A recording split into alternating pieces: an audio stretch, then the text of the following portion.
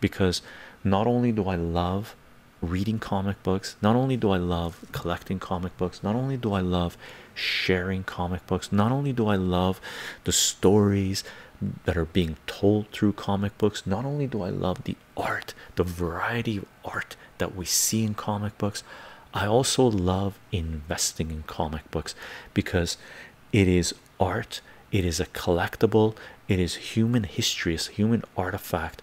And collecting art has been one of the greatest places you could have invested your money. Okay, may it be comic books, may it be original paintings, original artwork, may it be toys, may it be collectibles, end of story, right? So it connects up to investing in personal finance. And since creating videos on comic books and live streaming, I love sharing these things with you guys. So it's a win-win, win-win-win, win-win, win-win. All right, why would I not do it?